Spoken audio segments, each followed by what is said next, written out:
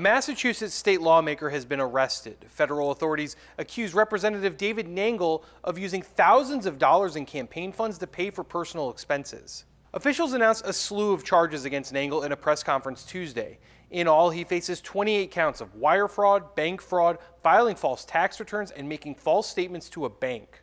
Authorities say Nangle was deeply in debt after frequenting casinos across New England. He's accused of using the stolen campaign funds for golf club fees, gas, gift cards, restaurants, flowers, and even rental cars for trips to casinos.